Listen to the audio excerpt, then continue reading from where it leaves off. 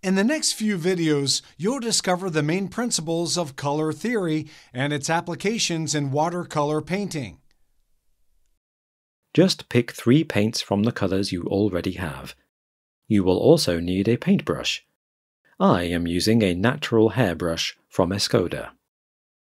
Let's begin. There are 3 primary colors: yellow, red, and blue.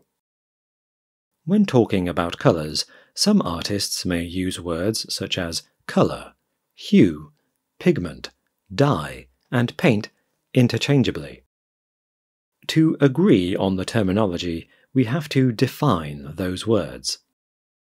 Color refers to the visual sensation of how the human eye and brain conceive different wavelengths of visible light.